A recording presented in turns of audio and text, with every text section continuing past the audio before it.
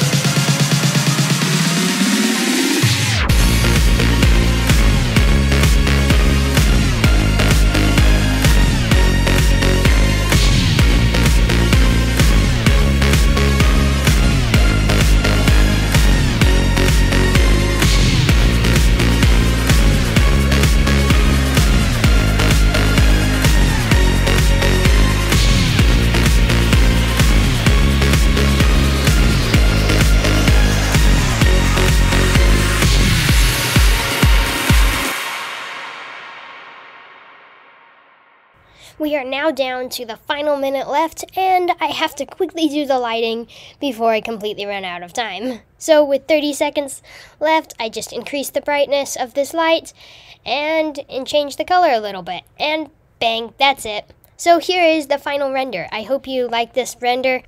I personally liked it as a simple render with the little stones and the bridge, and as you saw in this recording, the stones were actually kind of an afterthought. I didn't really think of them until I realized that there needed to be something, otherwise it looked kind of plain without them. That was all I had time for, so I hope you enjoyed seeing this time challenge. Hopefully I'll see you in the next one, and bye!